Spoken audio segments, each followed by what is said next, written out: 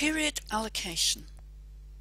Most projects on Archer will have their time allocation split into multiple 6-month chunks. You are able to see and manage your period allocations by logging into SAFE and under Projects Managed, select the project you wish to work with. Scroll down and select Manage Project Resources and then click Manage Group Time Allocations. By default, you'll see the current allocation period. This shows that project Z98 had a total allocation in this time period of 1000 KAUs, which has been split between the main project and the subgroup Z98 new group, with some put into the Z98 reserve.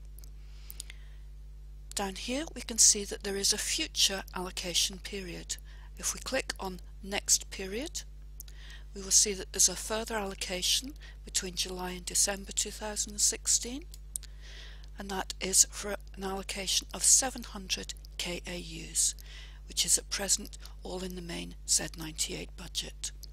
So we can move between different allocation periods using the previous and next buttons.